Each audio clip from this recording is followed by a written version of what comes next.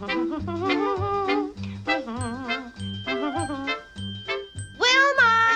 Oh, Wilma! Come on in, Betty. What are you doing, Wilma? Oh, Dino's been off his feed for some reason, so I'm trying to stimulate his appetite by reading the can label to him. Oh? Oh, yeah. Now listen to all the goodies in here, Dino.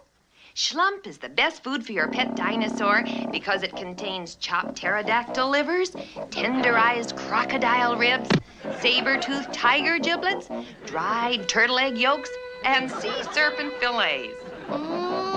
Yummy, yum, yum.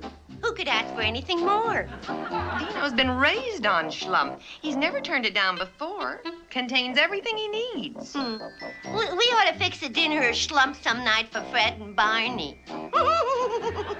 Dinosaurs and humans are different, Betty. What's good for one isn't good for the other. They're just different. And I'm for keeping it that way. I'll make a deal with Dino. He doesn't eat my New York cut steaks, and I'll leave his Shlump alone.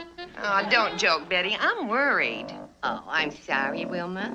Well, I'll open the can. He's just got to eat something. Now, where'd that can opener get to? Oh, there it is. You come down here.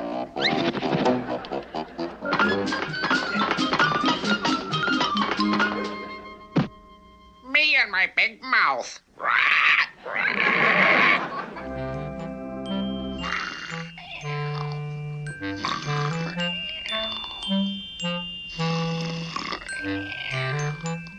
Here you are, Dino. Now, I want you to eat up all your Shlump, or I'll give it to the cat.